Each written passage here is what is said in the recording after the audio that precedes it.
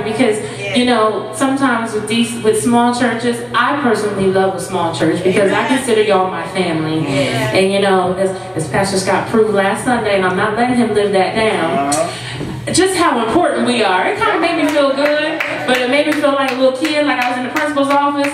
But, you know, it's all good.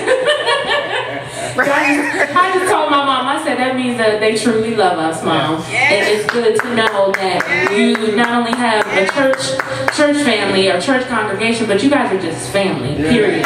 And I just give God all the praise for each and every single one of you, that He keeps touching your lives, that He keeps healing your lives, that He just keeps being first in your lives, amen. And I just love you all, but we're going to keep on moving.